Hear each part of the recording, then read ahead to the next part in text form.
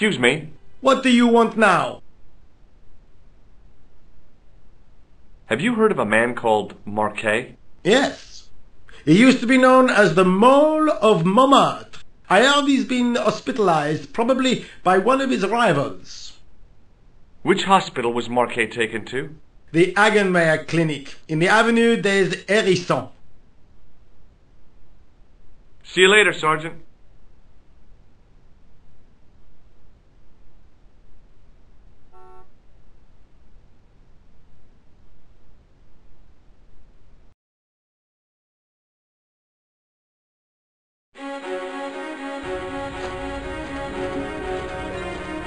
The old building managed to retain some of its original grandeur, but the modern additions looked like a baseball cap on the statue of a medieval saint.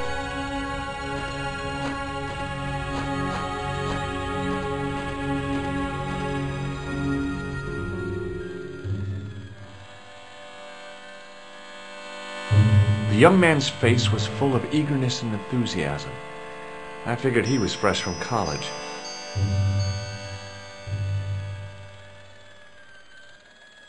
Excuse me. Yes, sir?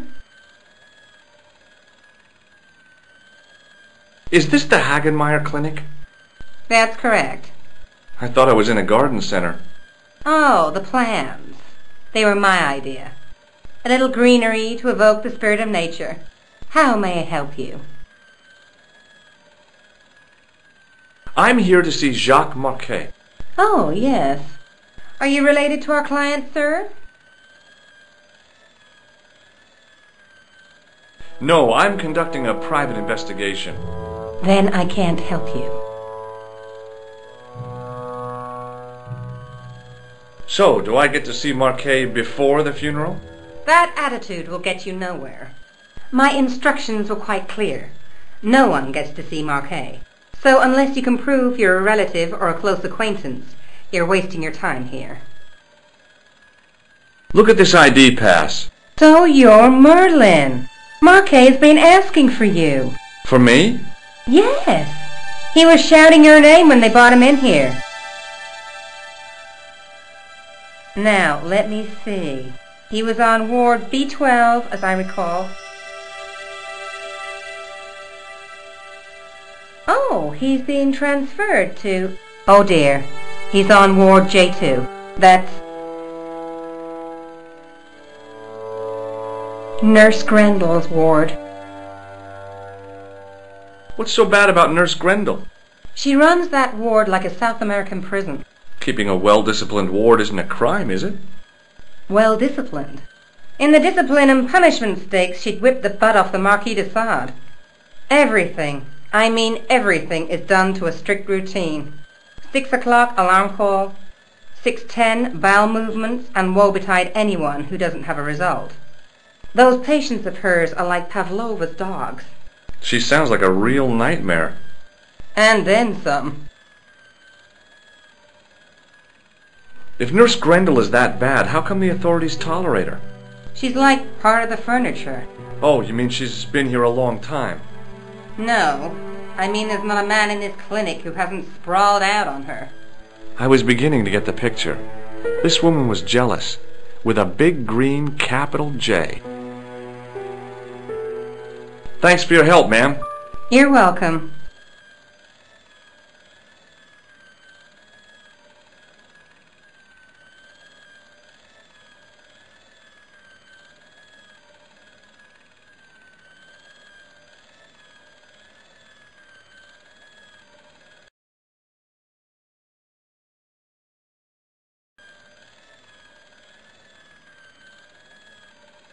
Hi, my name's George Stobart. Pleased to meet you, sir. Call me George if you like. Are you sure? Yeah, that's my name. My name's Benoit, but everyone calls me Bunny. Bunny? That's right. I used to have this cute habit when I was a kid. Keep it to yourself, Benoit. Do you know the nurse on Ward J2? No, monsieur. This is my first day here. I can't wait to get my hands dirty. I was talking about treating my first patient, of course. I didn't mean to get my hands dirty with the nurse. See you later. Right.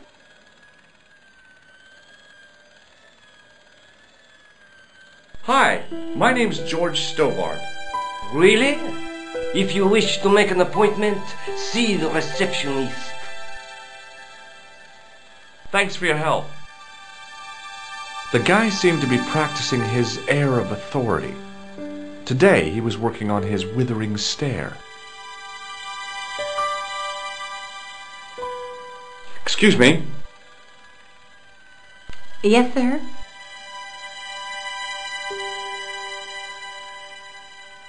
How do I find Nurse Grendel's ward? Down the corridor on the left. Turn right at the senior consultant's washroom. Right again at the executive coffee lounge.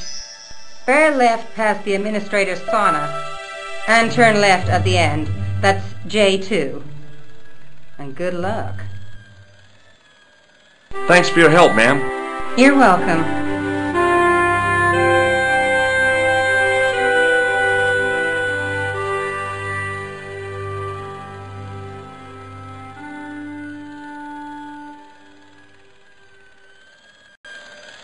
As I turned the corner, I saw the source of the hellish noise which echoed through the corridors.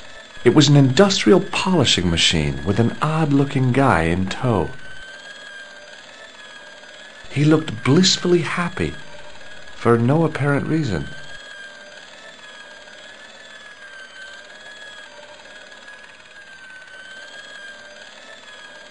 It was a classic example of functionalism, like an early Soviet spacecraft.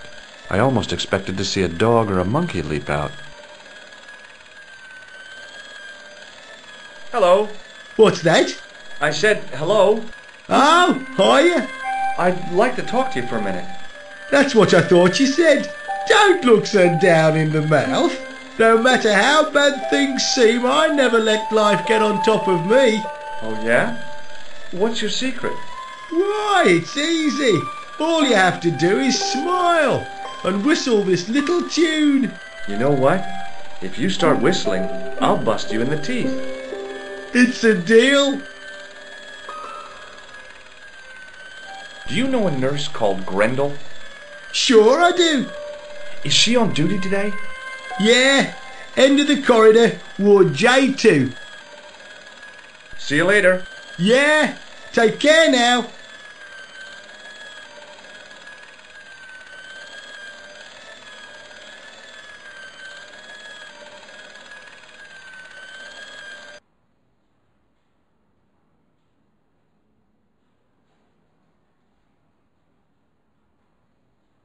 Oui, monsieur. Is this ward J2? It is, but you're not supposed to be here. We have strict rules about visiting hours. Can't you make an exception? I've come all the way from California. You must speak to the doctor. I can't wait that long. What if he snuffs it? You can't talk like that here. This is a hospital. You will have to leave. Thank you, nurse. You may come back at visiting time, monsieur. Thanks. When is that? The second Tuesday of each month.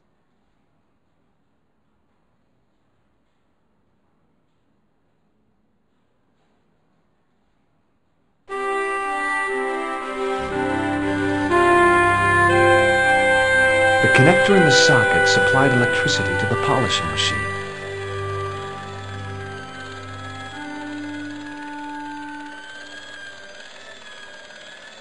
Hey now, you can't go in there. How come? I'm responsible for the contents of that cupboard.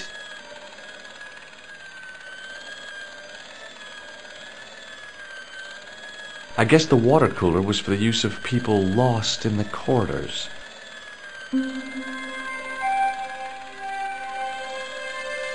Maybe the face of the unaccountably happy domestic had made me unduly suspicious. I mean, I knew it was only my imagination, but the water tasted, well, peculiar.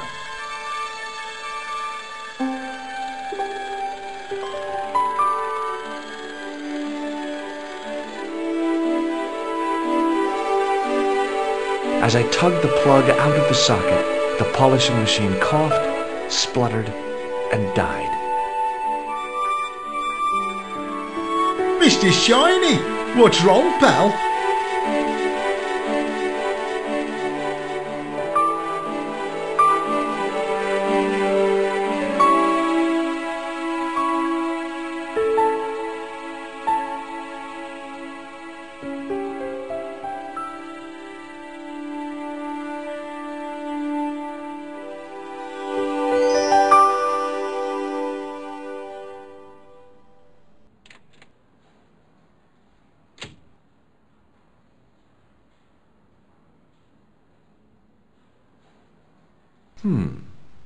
Dr. Stobart at your service.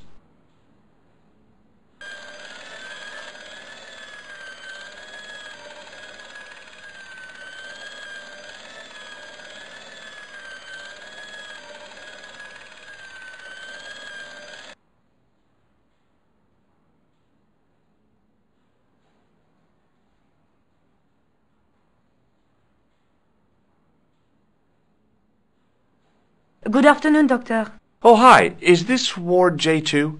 Yes, sir. The patients are ready for your inspection, doctor. Thank you, nurse.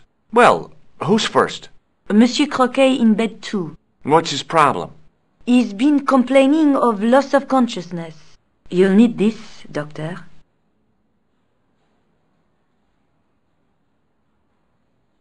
She gave me a long, narrow metal box and a stunning smile. Thanks.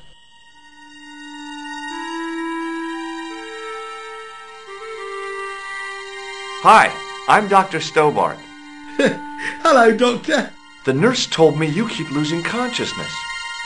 That's right. I've had the problem as long as I can remember. It's a real out-of-body experience. Like death, but not so conclusive. I see. How long does it last? Just a fraction of a second, and then I recover. I might not have been a doctor, but I was formulating a diagnosis all the same. This guy was nuts. I know exactly what you mean.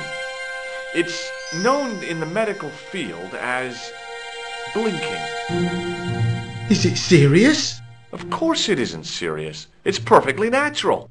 But just think, 2 seconds every minute. Why, that's almost half an hour every day. 2 weeks out of every year spent in total darkness. I don't have time to listen to this baloney.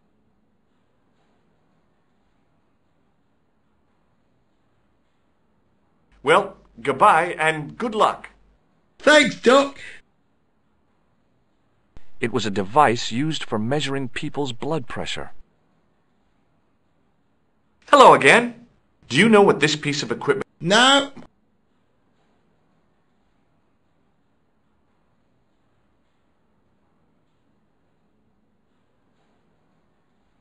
According to the chart, this guy was called Croquet. The graph showed a steady decline in his pulse rate and an increase in his blood pressure. It kind of shook me to see this guy's life reduced to a few jagged lines. Now, I was no doctor, but this guy looked dead to me.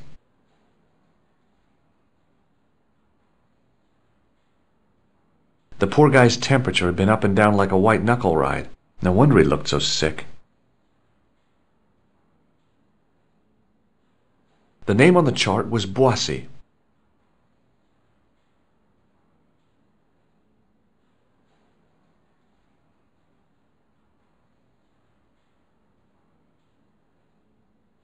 The name on the chart was Sopmarsh.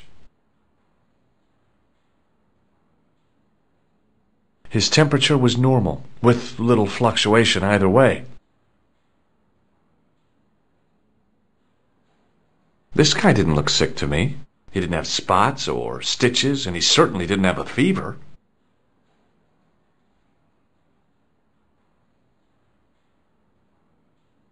Hello? Anybody home? Who are you? My name is Dr. Stobart, and I'm here to steer you down the rocky road to recovery. Dr. Monroe said there was no cure for what I've got. Your problem is you stayed in bed too long. Are you sure you're a qualified doctor? You better believe it. I'm going to take your blood pressure. Why? I'm a doctor. It's my job.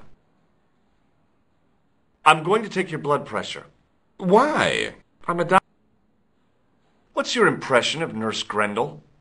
She's a very efficient young woman. Efficient? You make her sound like a vacuum cleaner. I've no complaints.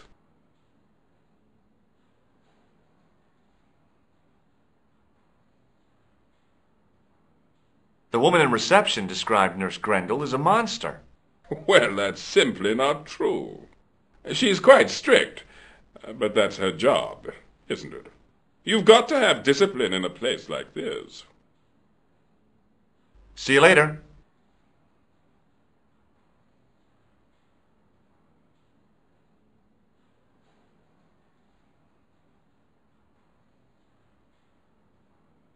Doctor!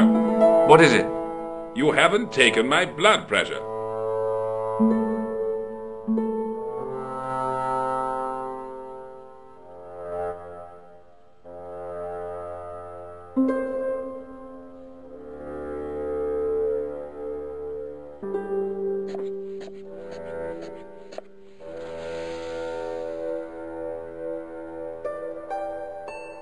Seems fine to me.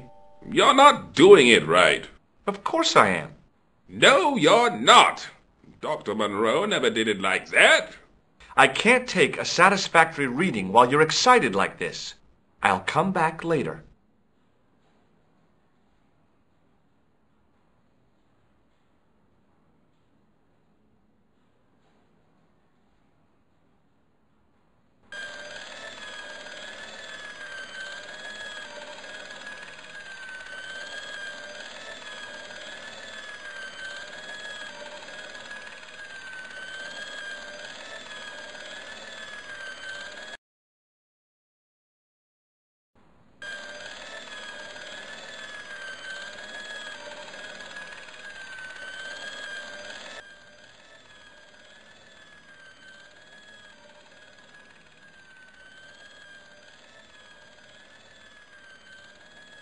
Hey, Benoit!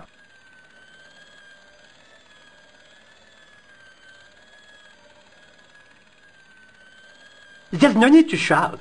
What do you want? What do you know about this piece of equipment? It's a device for measuring blood pressure. Do you know anything about a patient named Marquet? No, sir, I don't know much about any of the patients. I've never met a doctor who admits that he's only human. I'm only a trainee, sir. I'm sure I'll get the hang of things.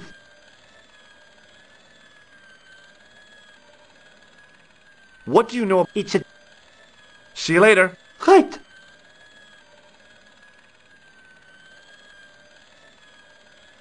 Excuse me, sir. You must be the new boy. Yeah, I must be. Well, stop wandering about and make yourself useful. Bernie, come here, boy. This is Benoit, my nephew. Can I trust you to look after him? Do your own babysitting, Gramps. Who do you think you are, anyhow? I am Felix Hagenmeyer. And may I say what an honor it is to meet you in person, sir. You are on my medical wall of fame. Right up there with Pasteur and Leary. I look on it as a privilege, no, an honor, to look after your nephew, sir. He is fresh out of medical school. It will open his eyes to see a real doctor on the job. I'll bet. Show him around. Let him see some real suffering. So long, Hagenmeyer.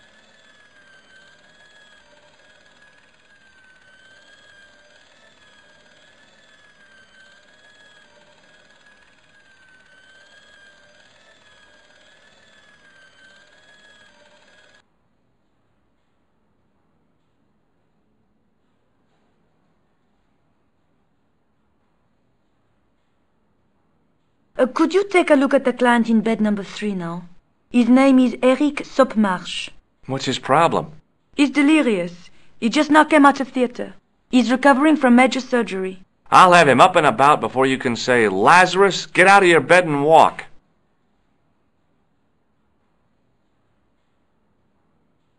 Hi, it's me again. See you later. Hey, Benoit.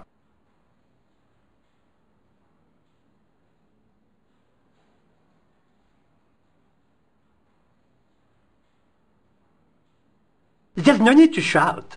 What do you want? Here, take this pressure gauge. Thank you, sir. What do you want me to do with it?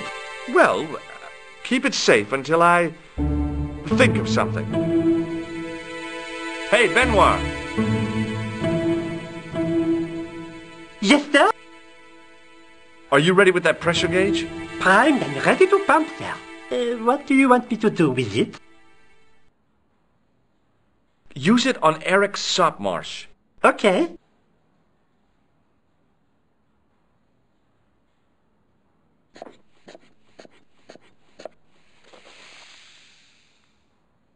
He sat like a statue of a sack of potatoes, but the cop's eyes were as watchful as a hawk's.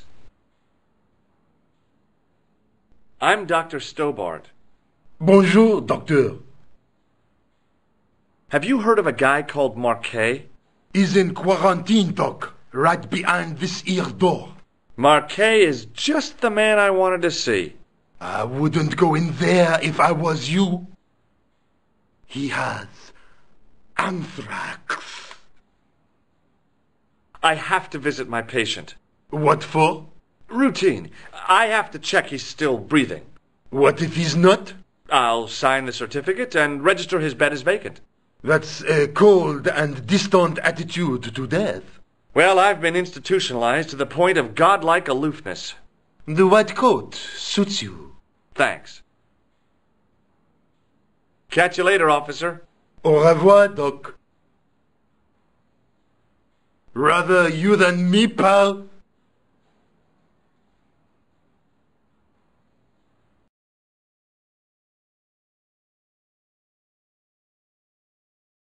Marquet?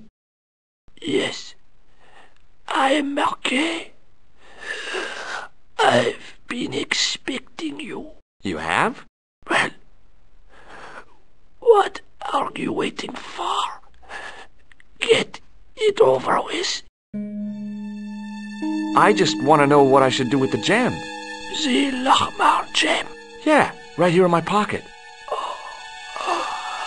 I thought you were one of the Ashashim. Not me. I never inhaled. So, you were sent in my place? Yeah. You could hardly make the trip to Ireland in your condition. What should I do with the gem? Deliver it to the Grand Master. Quickly tell him that I have found the tripod right here in Paris. You have it? Not yet, but it's being taken care of. I hired a couple of stooges with a flair for petty crime. Would that be Flap and Guido by any chance? You know them? We've met. What about the Hashashin? Is more likely to have followed Klausner. He'll stop at nothing to prevent the reforging of the sword. And that's bad, is it? As for Klausner, he has gone off to Syria on a wild goose chase. They have geese in Syria? He has a theory about the location of That's enough excitement for one day, Monsieur Marquet. What are you doing here? Talking to this patient, of course. Monsieur Marquet is my patient. If he Hagenmeyer was to hear that. Okay, I'm going. I'd learned all I could from Marquet anyhow.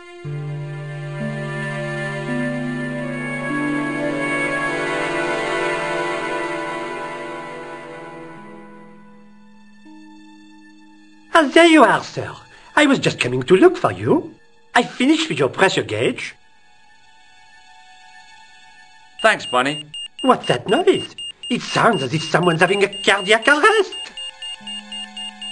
It's all right. The doctor's in there with him.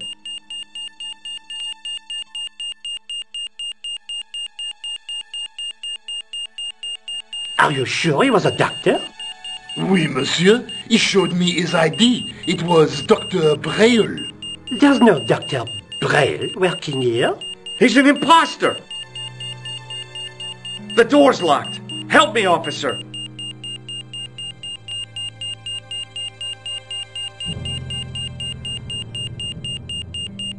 Stand back, monsieur.